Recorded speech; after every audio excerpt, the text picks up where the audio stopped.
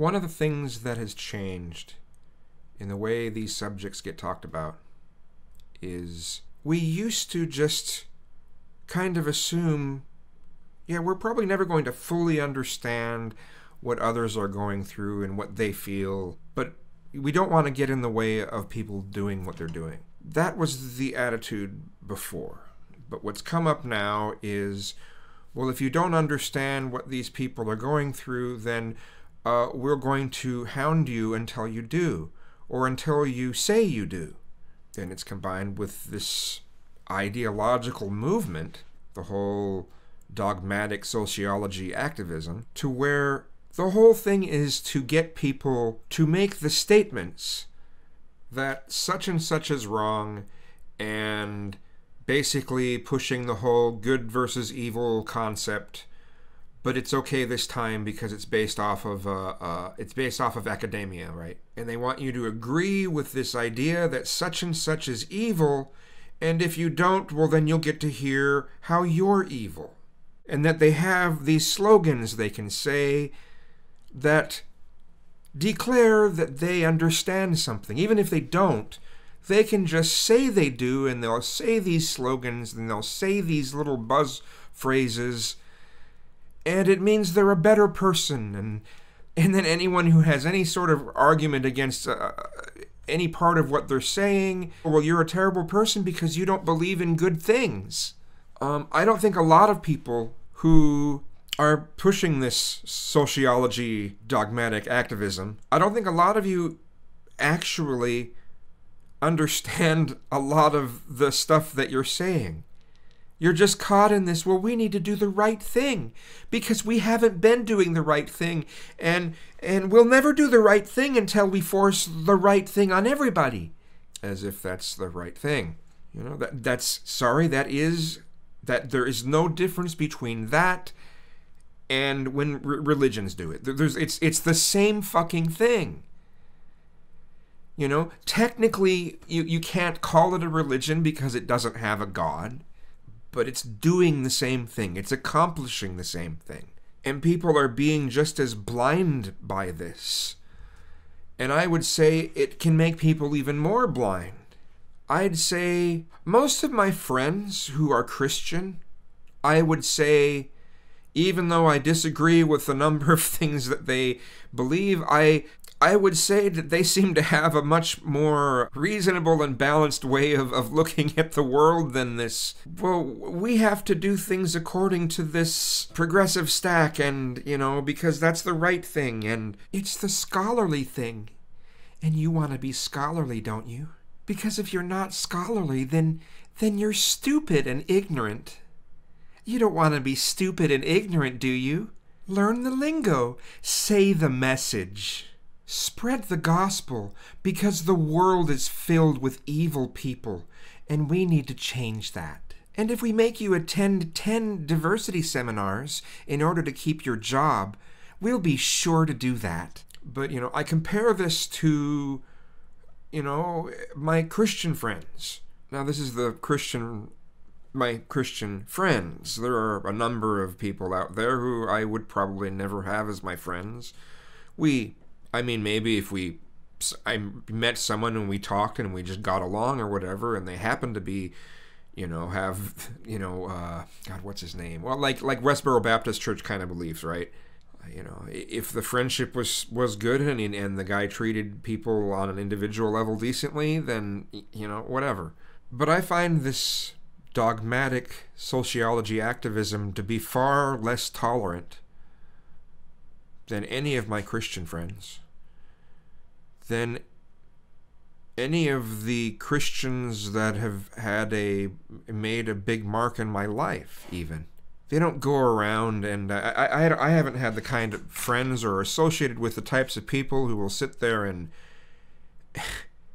get in people's faces or maybe punch someone because, you know, they don't believe in God, or they don't, you know, I haven't hung around people like that. But let's take this to extremes. The whole Westboro Baptist Church thing, they don't get violent. They push people's buttons as much as they could, But they didn't make demands on people and then use sociological wording to declare that people are pieces of shit for not signing up to their ideology. I mean, Westboro Baptists, they pretty much go around preaching, believe in this book of fairy tales, or this God in this book of fairy tales will make you burn forever after you die. Oh, that's nice. You know, it's not a declaration of someone's worth while they're living, okay?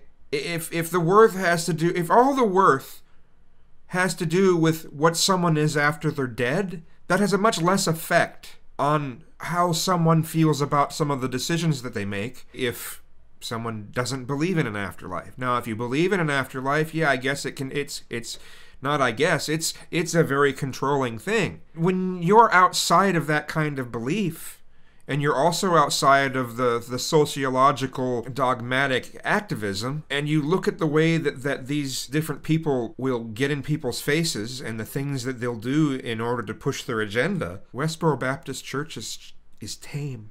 Tame. They never punched anyone.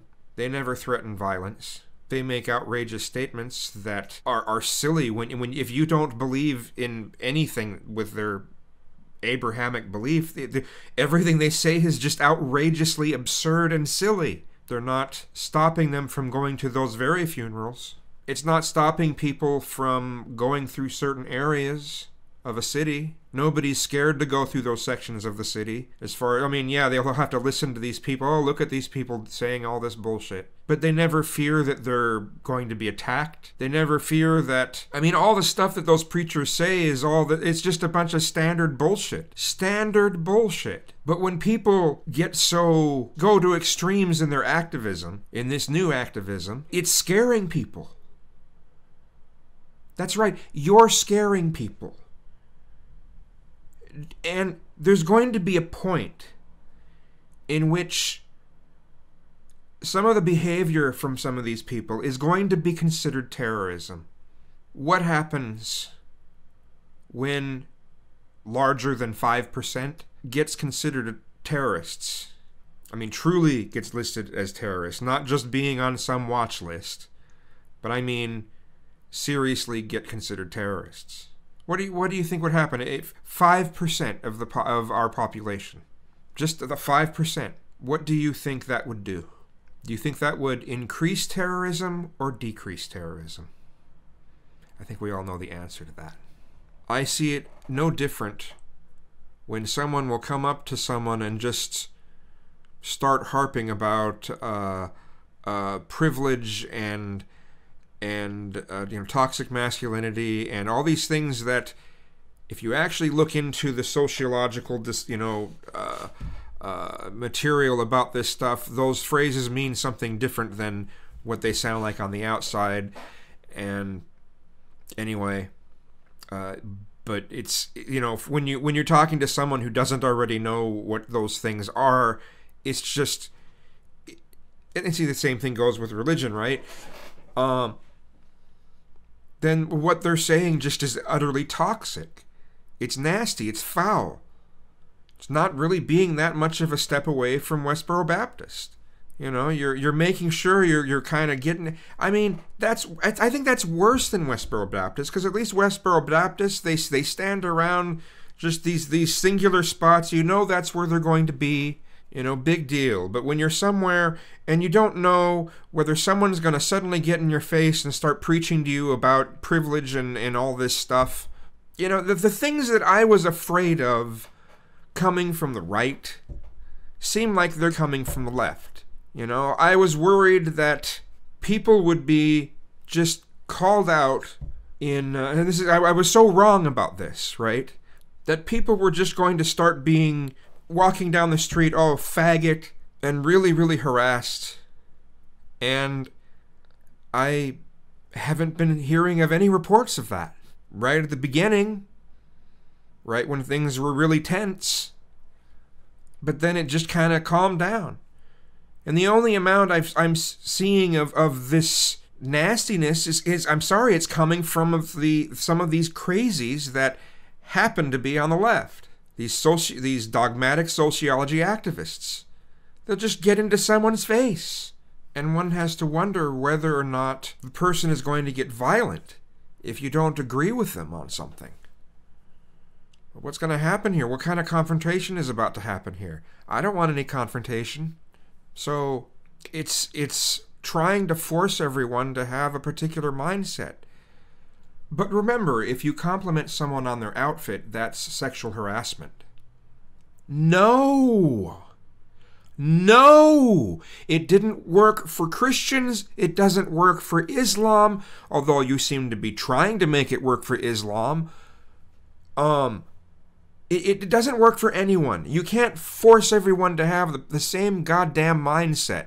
And if you don't like someone's mindset, don't have their mindset. Just like if you don't want an abortion, don't get one. If you don't like gay marriage, then don't get married to someone of the same sex. It's pretty fucking simple.